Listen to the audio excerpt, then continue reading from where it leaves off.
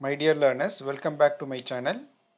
We are going to start learning a computer language which is becoming more popular, Python. First we will see how to download Python language and install on the computer. Open the browser, type here python.org, then press enter. You get the website opened.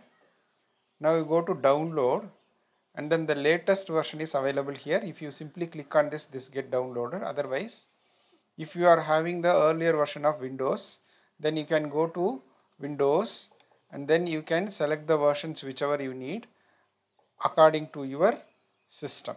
As I have my latest version of Windows, I just click on Python 3.9.4 directly here and then which get downloaded here.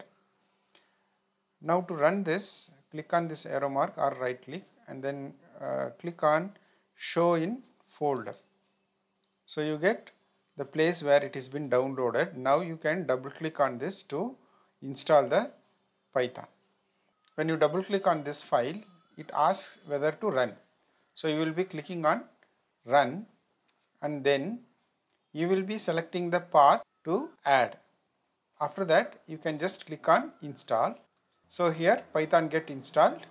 Once it get installed and then you get this message, now we are done with installing Python. To run Python, we will just go to cmd, that is command prompt, and then check whether it has been installed or not by typing here Python. So now this is the prompt for Python interactive mode, where you can just check by giving some numbers to add or multiply. 9 into 2 I give 18. So now it successfully runs. Thank you students. Keep watching my videos.